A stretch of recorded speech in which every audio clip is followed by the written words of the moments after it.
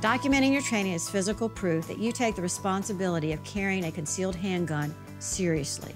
It is one tool that you could use to protect yourself if you found yourself in a situation that leads to civil liability.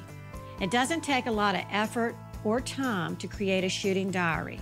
Every time you go to the range or practice your shooting, just jot down a few notes. Where were you? What was the date? What kind of gun did you use? What type of ammo? Make specific notes about the shooting skills that you practiced. Were you shooting from cover? Were you drawing from a holster? Perhaps you were shooting from a short distance, like 7 yards. Just jot it down. It doesn't matter how well you shot, although hopefully you are improving every time you practice. The important thing is that you're practicing in the first place.